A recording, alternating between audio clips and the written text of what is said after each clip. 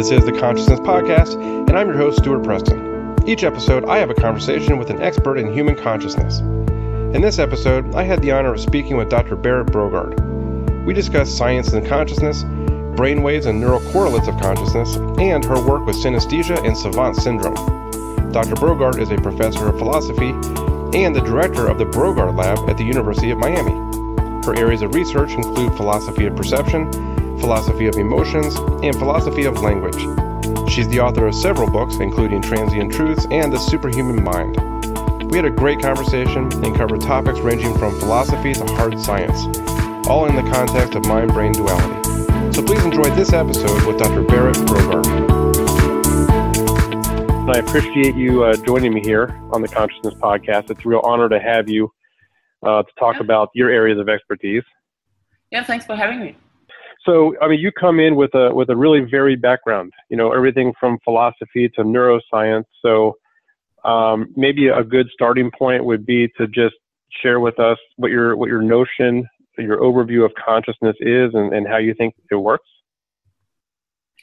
So I did my postdoc with David Chalmers and was inspired by his dualist approach to consciousness. Although I'm enough of a materialist that I don't think that science will not be able to explain consciousness. I think that science will be able to explain consciousness at some point in the future.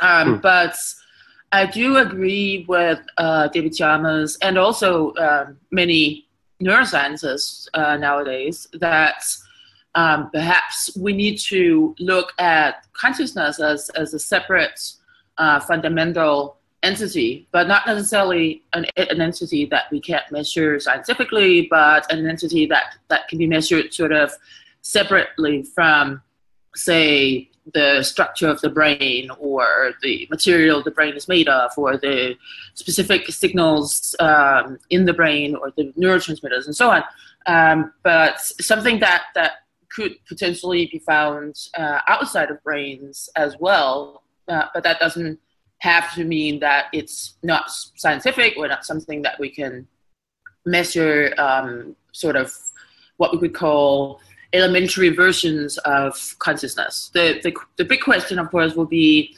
well, if there's a fundamental element of consciousness that even has maybe a scientific nature to it, how does that come together in a brain to actually create phenomenal consciousness?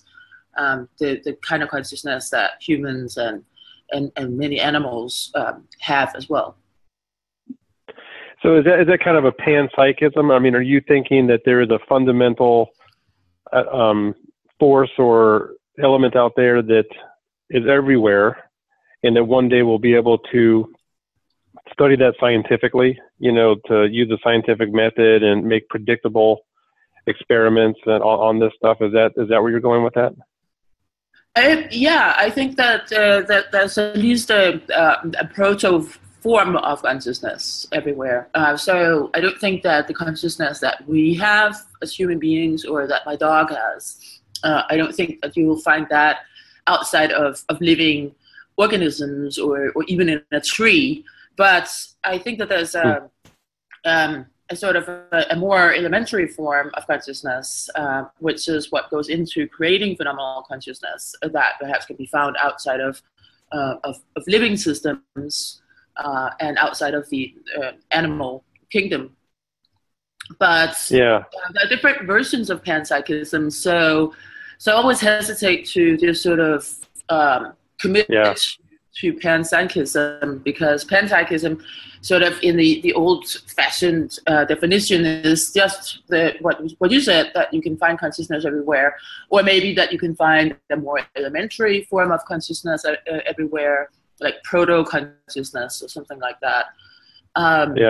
But then how that elementary form of consciousness is manifested, that differs depending on the kind of panpsychism that you embrace. So on one view that David Chalmers, that I did my postdoc with, that his view, he actually has three different ways of thinking about consciousness. He's not sort of fully decided among them, But one of his ideas is that perhaps inside the material world, so every atom, or even smaller bits of the material world, we have sort of physical stuff that we can measure. So the physical properties that we measure. So say we measure the mass of something. Right.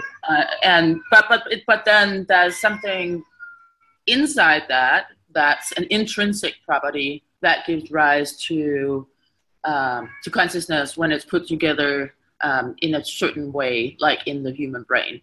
So that's one way. It's also called resilient monism, which is basically just the view that there is something inside every bit of the world. There's an intrinsic, inherent quality. Property, that's not the thing we measure physically. Then there's the alternative view. There are many others as well, but a view that I find more plausible, which is that there's a fundamental force, for example. We don't know what it would look like yet, but say a fundamental force, just like we have other fundamental forces that we already have detected, gravity being one. We haven't even, we don't know enough about gravity, right? But there are other all these fundamental forces, just like we have fundamental particles. Perhaps there's something that's a fundamental force that we still need to discover to be able to fully explain consciousness. And of course, even discovering that will not explain human consciousness or the consciousness of a dog, because we still have to explain how those elementary forms of consciousness come together to form phenomenal consciousness that's directed at the external world. Yeah, and it's got a couple things that come up in my mind. One of the things I'm interested in is the survival of consciousness after death, and then talking about this fundamental force or this property. You know, if you think about my body has gravity. You know, my body has the gravitational force on other objects, but when I'm dead and buried, you know, the gravity doesn't still exist in something. It's just no longer there because there's not the body to have the property. And so it seems like that resonates with me, that, you know, when the brain is done, its consciousness is gone. It's not like it goes somewhere else. It's just done because there's no mind to have those properties. Yeah, I think that's correct. So even if we find out that some version of panpsychism is correct, sort of a scientific version perhaps, it wouldn't preserve your consciousness, right? Because your consciousness would, I mean, when your brain is deteriorates, then so does that conscious integration, the conscious mind that you have, that deteriorates too. Of course, there are other possibilities that perhaps there are ways to upload your conscious state, right? But we don't know enough about consciousness to know whether that would be possible. But that's something that would perhaps be a way to preserve you, or maybe a version of you. But we don't know if that's even possible, because we don't fully know what consciousness is yet. Yeah, it does seem like it does give a possibility, though, right? If it's something that is a property, I wonder if that could be conserved along with the brain structure. It's a, you know, I've talked to people in artificial intelligence in different areas that would desperately like to be able to upload or copy the brain, and this is one piece I have not heard anybody talk about yet. Yeah, so the question, of course, is what it takes to upload consciousness. It may be that we can only upload consciousness if we can sort of replicate the brain exactly, right? Mm-hmm. So because your consciousness, this is not to say that consciousness couldn't be manifested in other things than brains, but if it's your consciousness and that was manifested in the brain, then maybe we need to replicate or create something that's brain-like in order to preserve or upload your consciousness. So that's just something we don't know. It's not obvious that we can get exactly the same sort of functioning or conscious functioning and conscious states, and also, of course, your unconscious states, like the stored information in your brain, that we can just sort of put that somewhere else, and then preserve it that way. It's not clear that we can do that, but we need to find out what consciousness is first before we can answer that question. Yeah, that makes sense. So then on the neuroscience side of it, we talk about the neural correlates of consciousness, and one of the things that I first found you was doing some reading on brain waves. Maybe you can tell us what's happening in our brain when we have these phenomenal experiences. I know with David Chalmers, you're talking about the qualia and the philosophical side of it. What are your thoughts on the neuroscience of it and these neural correlates on when we have a phenomenal experience, what's going on inside of our brain? Yeah, so our brains create these waves. So you can measure. We use EEG. So this is you put electrodes on the skull, where you can measure the waves that are created from the neurons. When the neurons fire, basically they can fire in a way that excites another neuron. Or it can fire in a way that inhibits another neuron. So you can't measure the inhibition of another neuron, but you can measure how much activity or excitement is generated in a certain area of the brain, and that's measured once you analyze the data and so on. That's measured in terms of hertz, and so you have these brain waves that's we divide them into different kinds of waves depending on how fast they are, or how active or how excitatory they are. So for example, delta waves, theta waves, alpha waves, beta waves, and gamma waves are examples of brain waves that can be measured in the brain, and they sort of reflect the activity of the neurons in the brain. And there's a lot to be said, but generally the slower the brain waves, the slower you are, basically, mentally speaking. So when it comes down to, that's not completely true, but when you come down to delta waves, so these are very, very slow waves, very low frequency waves.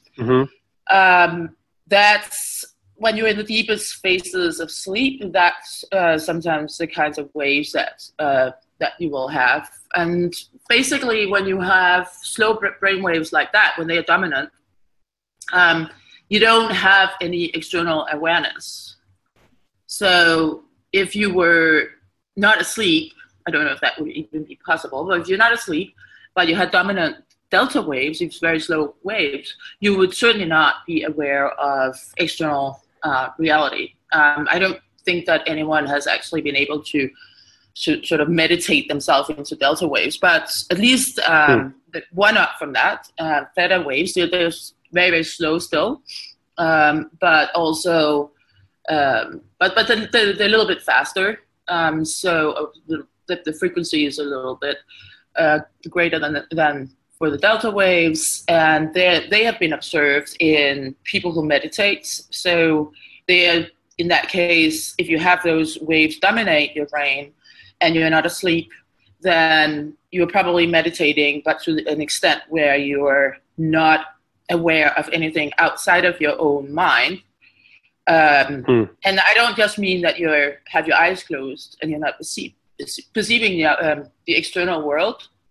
You also just you're not recalling memories, right? You're not thinking about what you had for breakfast or what you did yesterday. Yeah. Your brain is not secreting those thoughts.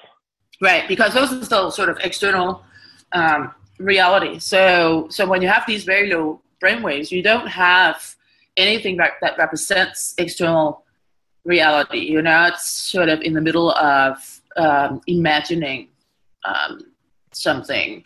Well, you might, if it's purely imagined, that might be compatible with the slow waves, but you certainly don't have something that sort of represents external reality in the sense of a memory or something like that, or a perception. But of course, these waves are still important for creating memories and so on. So they are frequent in sleep, and some people speculate that during the theta waves in sleep, maybe also when you meditate, if you can get to that or lower your brain activity, that can help sort of solidify memories and learning.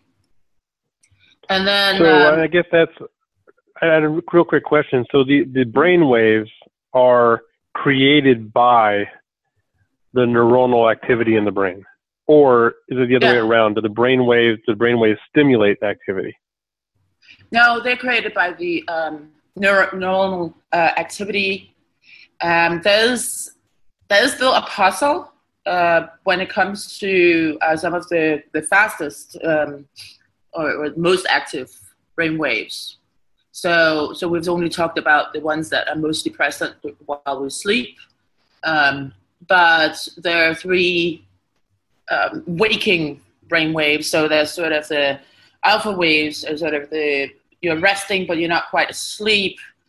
You might be sort of just relaxing. You might even be watching television, and you're certainly very calm and sort of very slow in some way. Your mind is still slow if that's sort of the dominant brainwave. So if you just sort of close your eyes and you sort of really relax, and you have electrodes on your skull, then with a bit of luck, we could identify a dominant brainwave signal coming from alpha wave signal coming from your brain.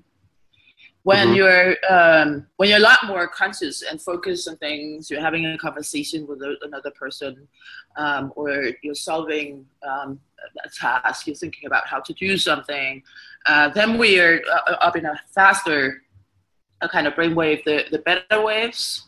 And then when I said like the mystery is that when we come to the gamma waves, they are the fastest waves that at least seem to occur in the human brain. So they're very, very sort of information is passed on very, very quickly when you have these gamma waves when they're dominant. And the problem is that it's not exactly clear how the neurons are actually generating these gamma waves. How are the gamma waves get generated from the neurons? We don't know exactly, because that signal, or that the gamma waves are actually faster than the neuron's own signal. So in that sense, so gamma is above the frequency of neuronal firing. So it's sort of a mystery. How can you have something that fires at a bit slower, even when it fires at a high rates, right? So if you measure a single neuron or a few neurons, you don't get gamma waves, right? But then if you have a lot of neurons firing together, apparently that can generate gamma waves. So that's a bit of a mystery, but it's clear for all the other waves. It's clear that they are generated by the neurons firing in your brain. Right. So the neurons fire. I'm sorry. Go ahead. Yeah, the gamma waves are something else that's going on. I mean, it's of course most people would say that, well, it still has something to do with the neurons. It's just that apparently that wave is generated in a way we don't know from when you have a lot of neurons firing together, and especially when they fire together, meaning in synchrony. That for some reason that can give you a kind of frequency that you don't observe for individual or even small groups of neurons. Right. Scientists have observed, or doctors have observed, the gamma rays, what kind of things were going on? Was there something going on with the subject, or with the thoughts going on in the subject? Was there any kind of even just hypothesis as to what's going on inside the brain that actually results in these gamma rays, these gamma waves? Yeah, I mean, again, we haven't figured out how they're generated, but they tend to be generated when a lot of neurons fire together. So, but a lot of neurons can fire, but not together. So there can be a certain synchrony in their firing in a certain region of the brain, and that seems to be what generates gamma wave activity. Not necessarily just that, but that has led some researchers to think that that's really when you have these gamma waves in the brain, that's really when you have phenomenal consciousness. Although that's still a hypothesis. It's not proven. Okay, so that's the potential correlation to the phenomenal experience are these gamma waves. Yes. So you don't need to have dominant gamma waves. I mean, that's quite unusual to have sort of a domination of gamma waves. But what they are thinking is that even if your brain has a dominance of say alpha waves or beta waves, there might be gamma waves in sort of those neurons that are involved in your conscious thought or your conscious perception, that they might be firing in synchrony and generating gamma waves. So in that sense, it might be a correlate of consciousness. So not in the sense that the other brainwaves are not involved. They certainly are involved, but they may not be sort of the correlate of the conscious part of your thought. They might be involved in other parts of your mental state. So okay. the representational part, for example. So the information, if you think about what you had for breakfast this morning, then there's the conscious part of that, but there's also especially if you picture it, right, there's a phenomenal consciousness, a phenomenal quality to that, but there's also the information, right? So maybe you had pancakes for breakfast. So that information may not be, the correlate of that need not be the gamma waves. Presumably it's not, because we know that memories, of course, are stored without any consciousness. That's what it means for them to be stored or distributed across the brain. And so the information, of course, there's an informational part to conscious thought and conscious perception, and that informational part presumably is not directly correlated to any brain waves as such. I mean, they probably are correlated to some brain waves, but not the gamma waves. There's some very, very, very slow brain waves that are even slower than the delta waves, and it may be that these very, very, they sometimes called the infra-low brain waves, so they're less than 0.5 hertz, so they're slower than the delta waves, and they may be sort of the rhythm that's required to even have, say, something stored in the brain. You can't just have something stored in the brain without any activity going on, right? There will have to be some activities to keep any neuron that's not active would slowly die, right? So it would quickly die. So that sort of infra-low activity may be involved actually even when we are unconscious. I mean, so in areas of the brain where, say, the information of what you had for breakfast this morning is stored, it may be sort of maintained by infra-low brain waves. Yeah, like a base. So somebody who's in a coma, for example, what kind of brain waves are measured with their brains? It varies actually a lot, because so as people, coma has been sort of been redefined over the years. So it was at one point, coma was thought to be more or less the same as what later became known as being vegetative, or in a vegetative state or something like that. But a coma need not have very low brain waves. It can have brain waves that correspond to sleep brain waves, so delta waves, theta waves. You can even have coma patients who seem to have something like dreams going on. So there might even be higher brain waves in areas of the brain, not dominant, but in areas of the brain of people in a coma. But of course, the closer you come to what we might call somebody who's brain dead, right, the less activity you find. But even when someone is brain dead, as long as the brain is not actually dead when you're brain dead, right?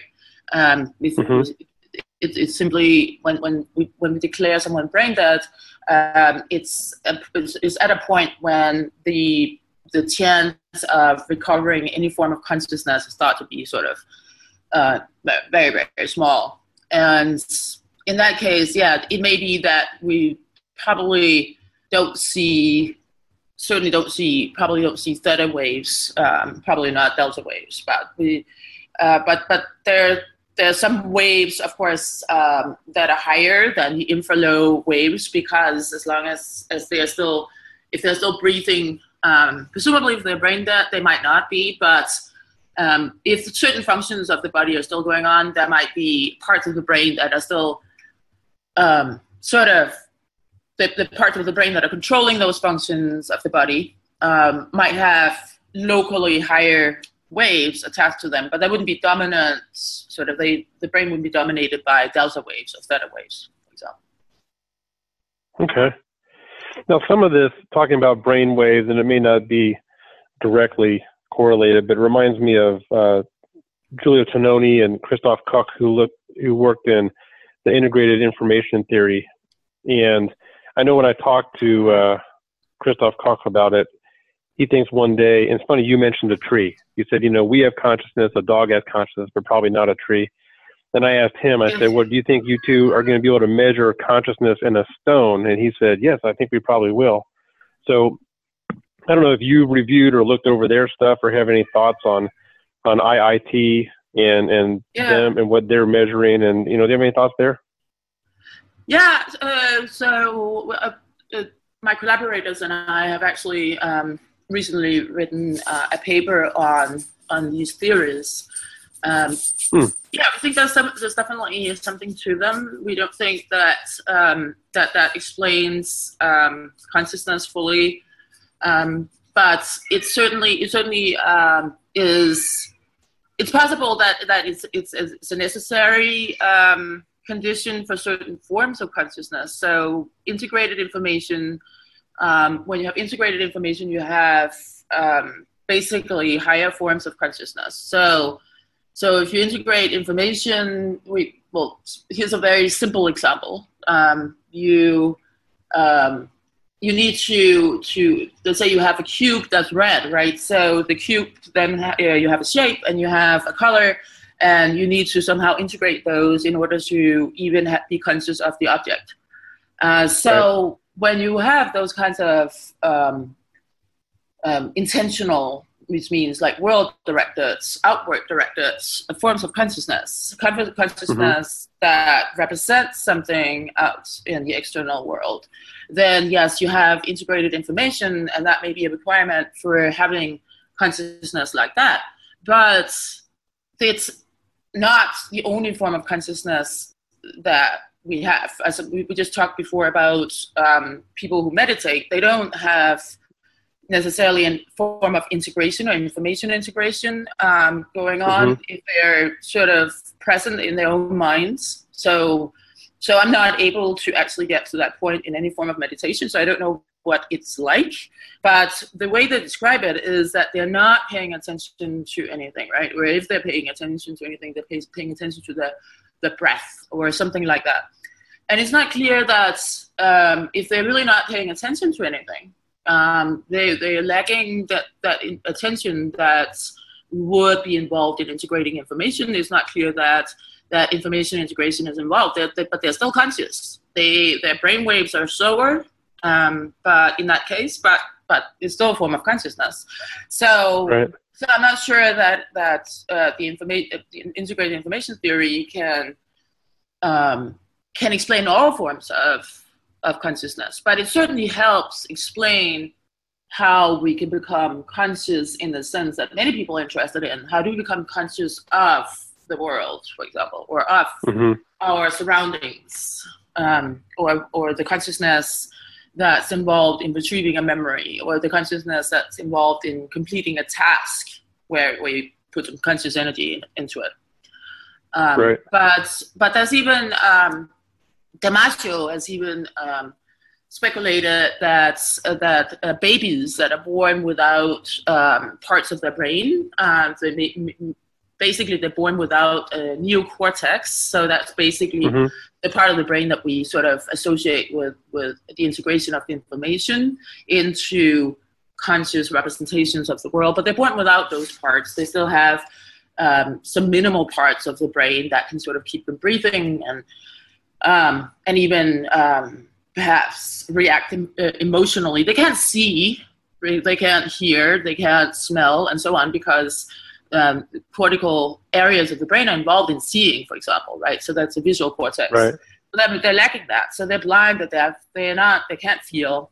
But there's some signs, so there's a lot of disagreement about this, but there's some signs that they actually are able to, they are responding in some way in what the parts that they have left of their brain somehow are able to detect what's going on around them. And they appear to have some more fundamental elementary form of consciousness. So that's Damasio's theory.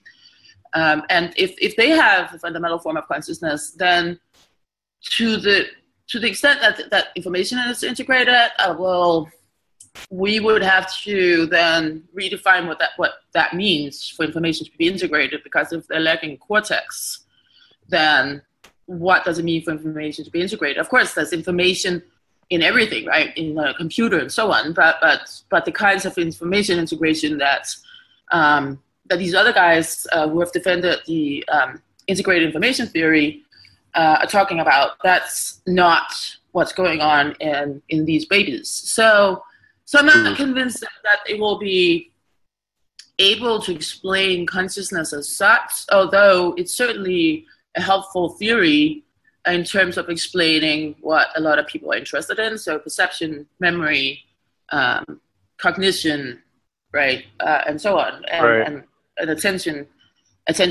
presumably is part of this integrated information. I mean, the information integration is sort of comes along, or it goes along with attention.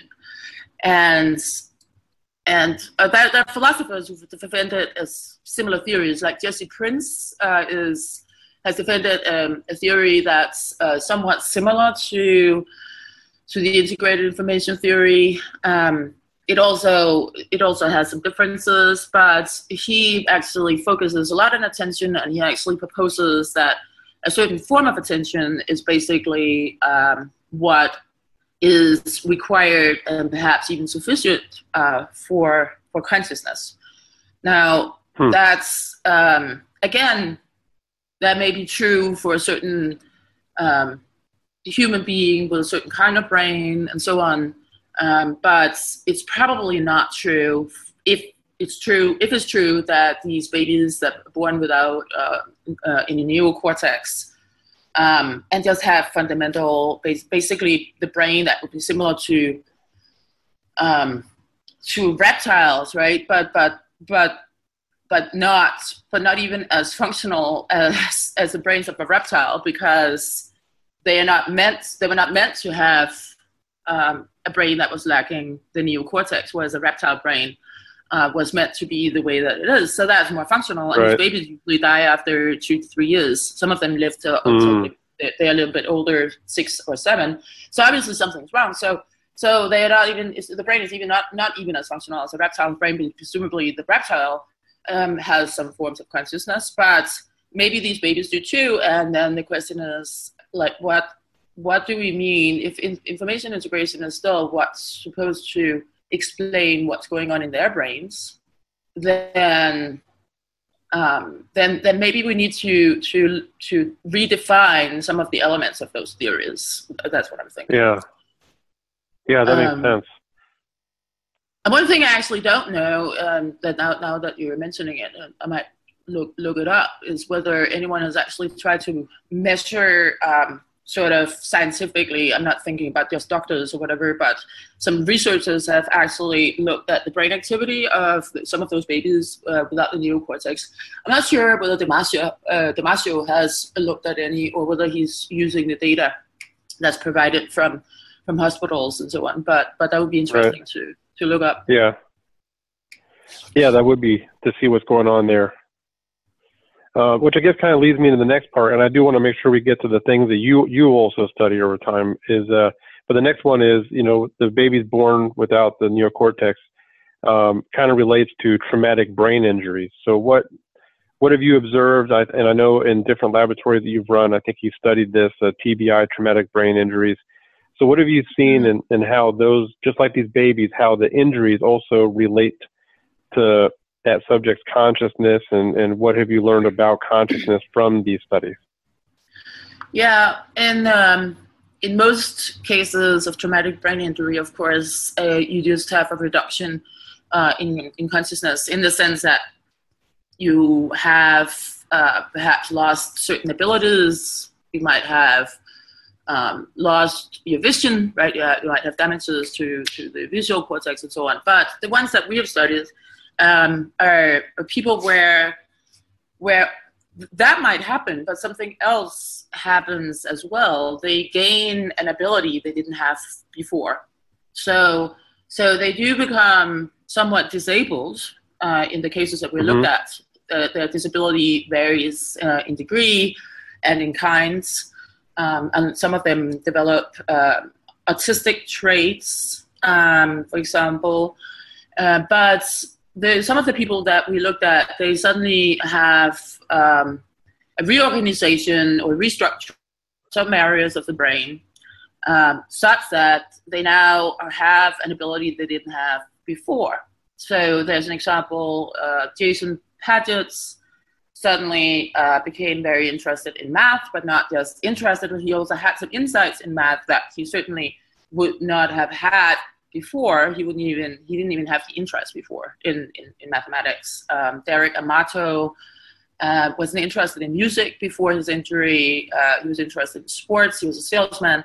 Then he started playing the piano, and a year later, he's basically playing across the country and internationally, and was selling records and so on. We have other examples of people who had accidents. There's one subject that we're talking to right now. She has suddenly an ability to write poetry. That's of course harder to evaluate, but you can usually you can sort of get a sense from people who actually know anything about poetry whether it's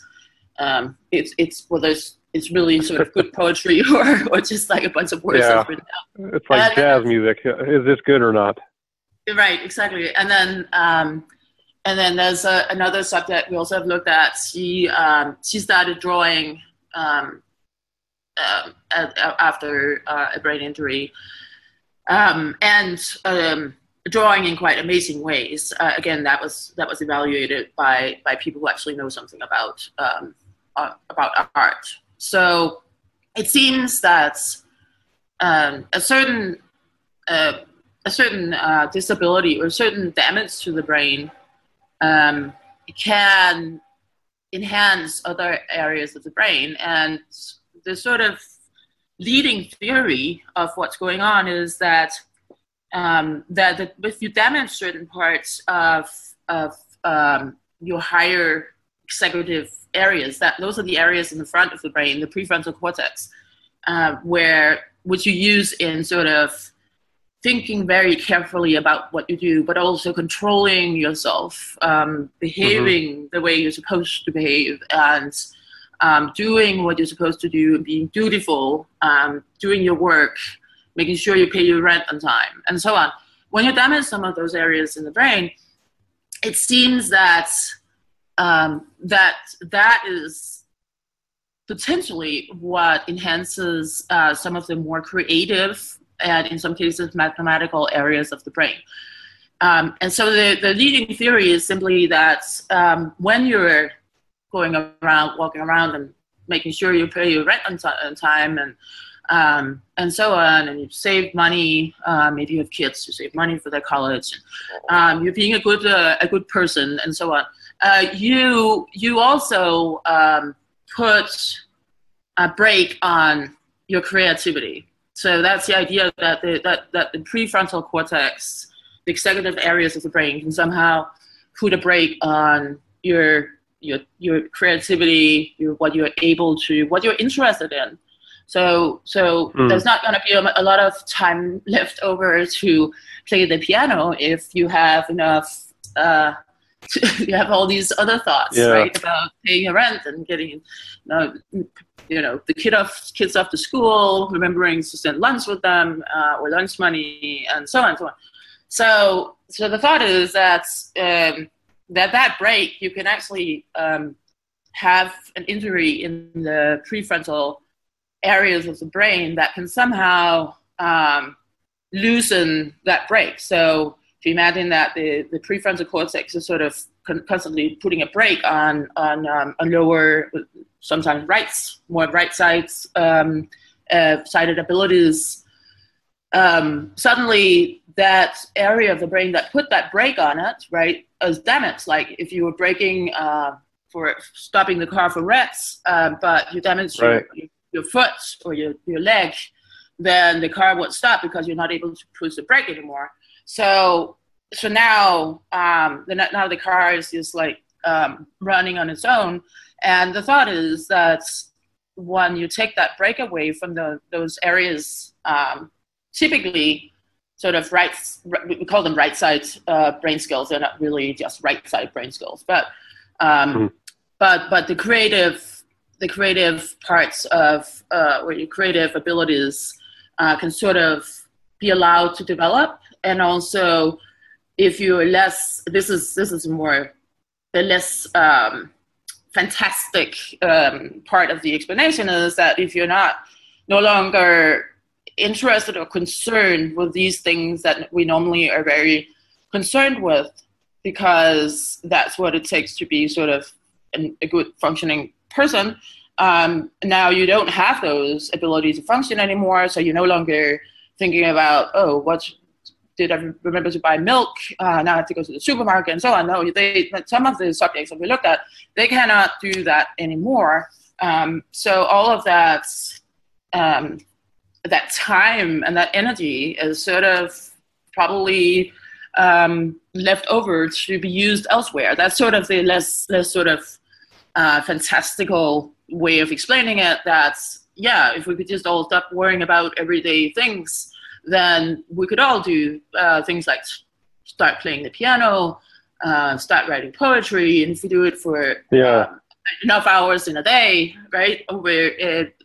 There's a 10,000 hours theory. Then after a year or so, maybe we would be like fantastic pianists and so on.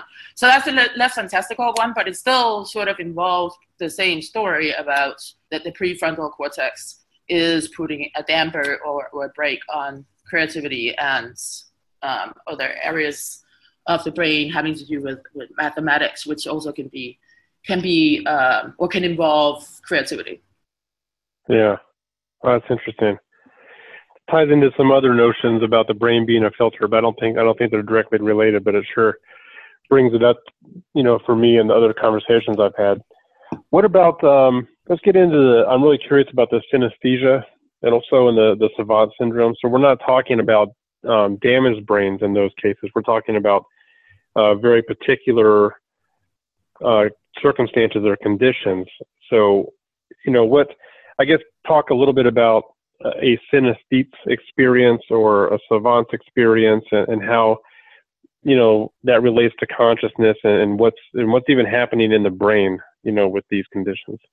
Yeah. So synesthesia is when you have two sensory channels in the brain that mix in unusual ways. So the most common form of synesthesia is when you see numbers and letters in colors, if they're printed in black. There's also sound. Color synesthesia is also common, and that's when you hear, say, musical notes, you see them in colors.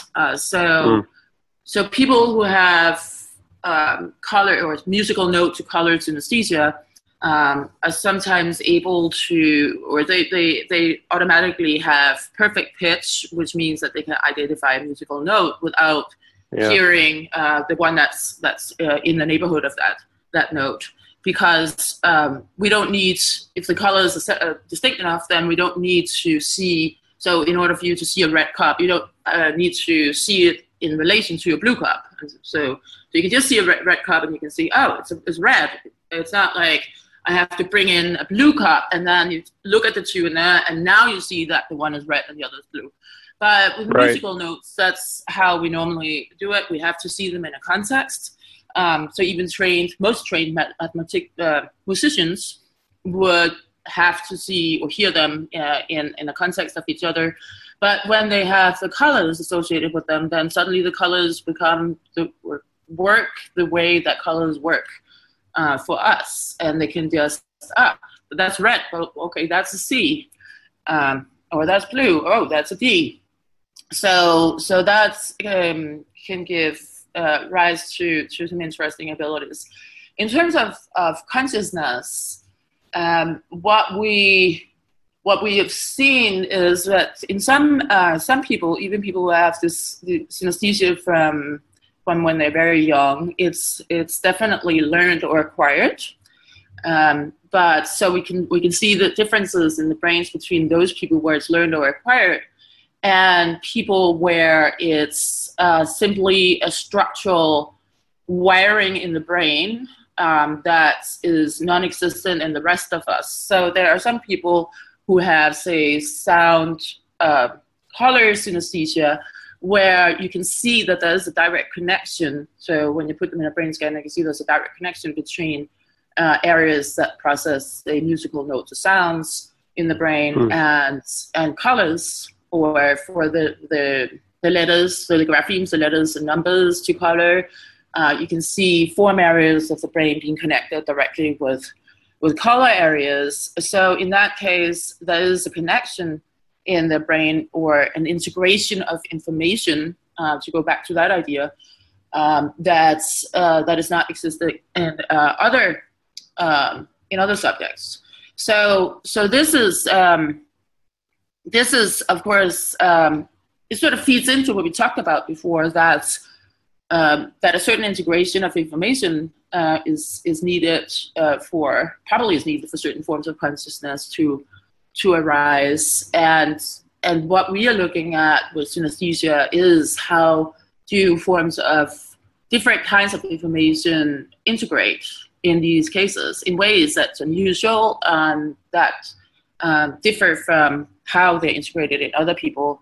We're also interested in to what extent it has to do with the pruning of the brain. So we know that we start out with a lot more connections in the brain, but not very functional connections in the brain. So babies have sort of, well, that's a metaphor, but you can sort of imagine like every neuron is connected in some way to every other neuron, but there are no sort of designated pathways in the brain, right? So over the years, the baby grows and becomes a child and then adolescent and so on, the brain gets pruned, which means that some of these connections are simply sort of taken out, or they disappear, and other connections are strengthened.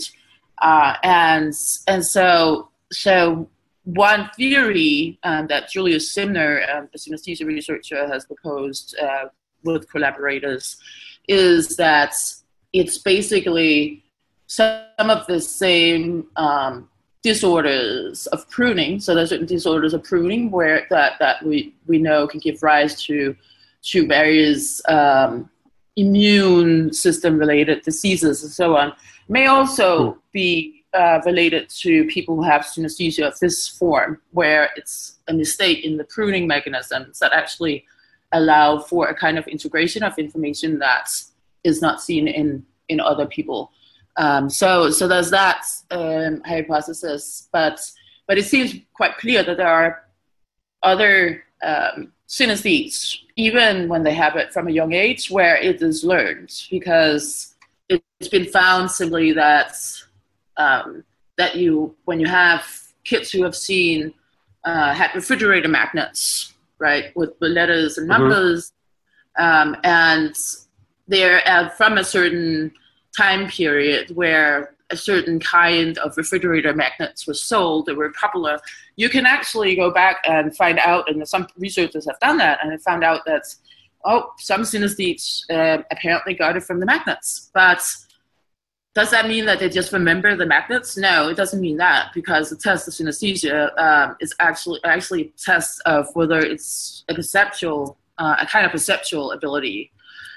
It's not it just remembering. It's not just sort of, or even associating two things. It's much more perceptual and automatic.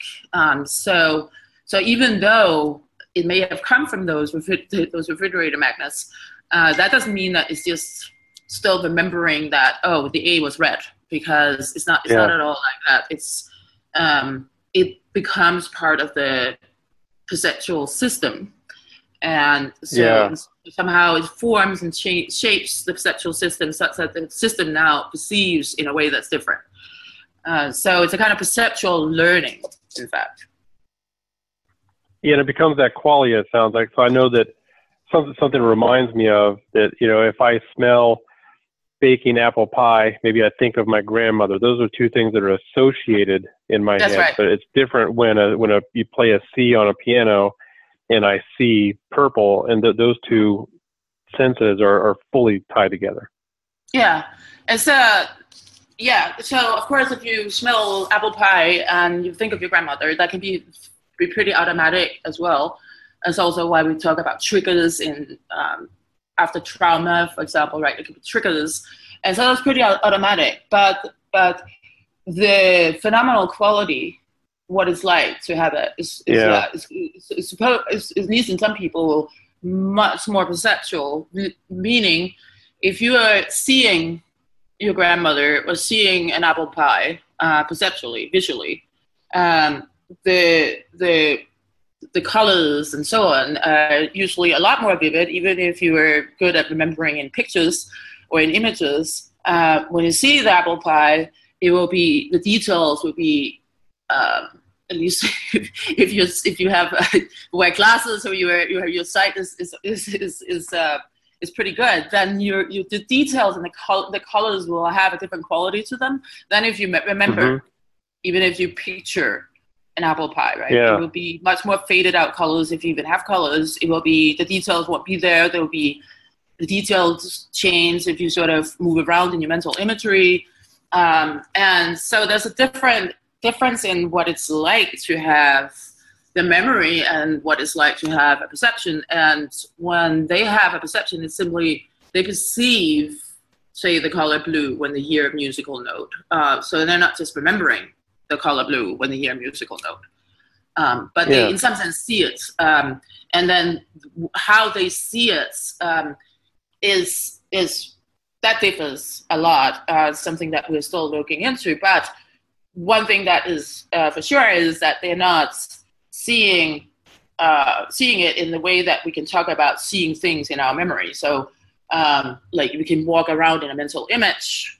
So I usually do this with my students when I teach philosophy of mind or something along those lines, and I have them picture their living room or shared living room, whatever they have from this morning, and take a tour around in their living room, sort of a mental tour around, and tell sort of what are the, and then we go into the details. What are the colors? Of course, some of that they can remember that the couch has a certain color, but some of it is not something they can remember, and they also cannot necessarily see it, right, when they walk around their mental picture image, because if they could, then they would, in some sense, remember it. When I said that they might remember that it's blue, what I mean is they might have a semantic memory where they know that their couch is blue. That's a little bit different from this episodic memory, which is more perception-like. That's a kind where you can sort of walk around in your image. But that's completely, it's completely different from the perceptual quality that you have. When synesthetes have these colors, they have not just, say, blue, right, or light blue or dark blue.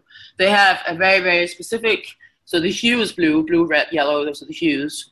They also have a very, very specific brightness to the color because they're asked to specify brightness when they're tested for it. And then they have a saturation. So saturation is how much whiteness or how much blackness that is color. So it's a particular shade of color with a particular brightness. And every time they're tested, they pick that one out where they have to actually move the cursor on a computer around and pick the brightness and pick out of all the different shades that you can imagine of, say, blue. And then the distance is measured from the different times they're tested. And if the distance is too great, then they don't test as having synesthesia. So that's just one of the tests of whether they have synesthesia. If the distance in color space is, they pick blue every time, but one time they picked sort of middle blue, and then it was a little bit lighter the next time, and so on. Then if that happens too much, then they will not score as synesthetes. So it's very, very perceptual because in perception, that's exactly what happens when we have ordinary perception, say vision. We don't just see blue, right? We see a very specific blue, very, very specific brightness, very, very specific saturation, but not in memory. We can perhaps see something as more darker blue or lighter blue, but we don't see it with that kind of precision as we do in perception. So there's definitely a difference here, and so what we're looking at is information integration. So again, that's a certain kind of consciousness that probably requires this kind of information integration. Okay. All right. We're to the point to wrap up here. I want to make sure that, was there anything that I forgot to ask you or should have asked you on these subjects? I don't think so. No, I mean, we got around a lot of stuff, and there's always a lot to talk about. So, yeah. Yeah. With somebody with your breadth, all the different things that you've studied over the years, it's so much we could talk about. But what do you have coming up in your own work in the near future? What are you going to be working on, and what breakthroughs do you possibly see coming in the understanding, even the scientific understanding of consciousness out there? Yes, so we have a potential subject. It's a very new one. We haven't really gone through the testing yet, although we have been on the phone. The person is not in Miami, but this is actually a child subject who was kept outside of the external world, sort of in a cage for the first few years of her life, and apparently that gave rise to a kind of disorder that seems a bit. It's not autism, because autism is a different disorder, and it's not. Right. It doesn't arise as a result of how people are treated. At least that's the current belief, but it has some similarities in common with autism. And sure enough, this little girl has.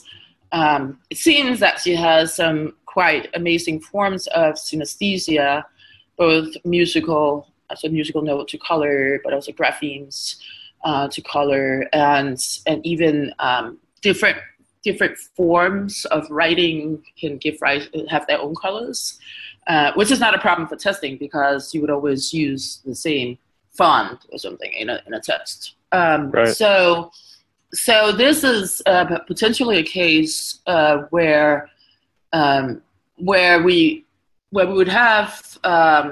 Perhaps, maybe not. Well, we at least have evidence for that synesthesia, and she also is a savant, so she has these special abilities. Speaks 5 languages, sings in 5 languages. She's 8. And so in this case, though, we can perhaps look at the information that, of course, when she was found and adopted, there were records and medical records and so on. So it's possible that we can actually find out what is it that went on in terms of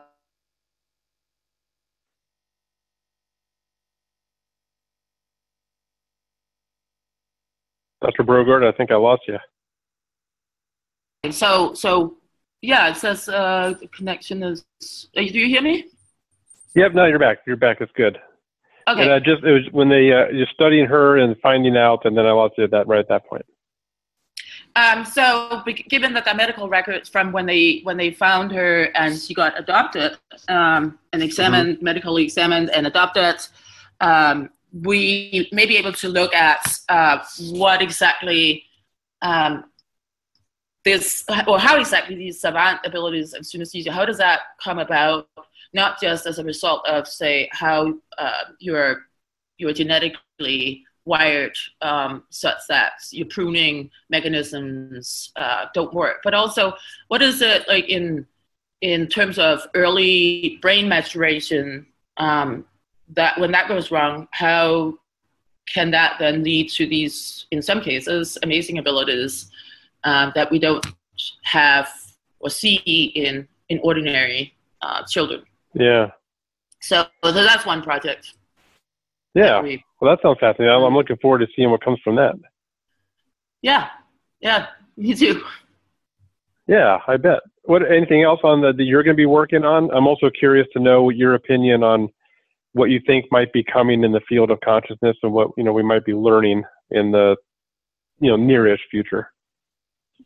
Yeah, so I have some collaborators at University of Miami who are hoping to be able to measure the brain activity of individual neurons. This is, first of all, it requires a special equipment, but also it's not something you normally can do in humans because you can't put electrodes into people's brains. You cannot get ethical permission to do that.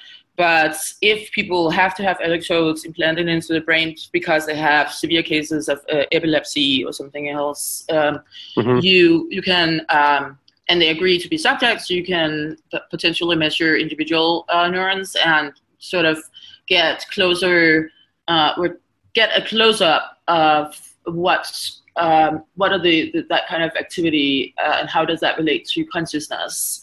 It's sort of like a next step in terms of finding out whether there is something to the idea that certain kinds of synchrony of firing at a certain frequency might be related to consciousness, which sort of goes back to the question I never answered, which when you said, like, could you measure the brain waves? Well, there wouldn't be brain waves, but the conscious waves of a stone one day. Well, if the theory that there is an elementary form of consciousness and everything is correct, then yes, you should be able to when you get more sensitive instruments. So this, of course, is we're not even close to that. But this would be a next step if we could actually go in and start measuring individual neurons, because now we are, or even a few neurons, because if we're down on the cell level, then we are at a completely different level in terms of the research than if we're just measuring brain waves on the skull outside of on people's heads. So that's a very exciting step. It's only at the level of a grant application with a colleague of mine has started and has gotten a lot of people from different departments involved in.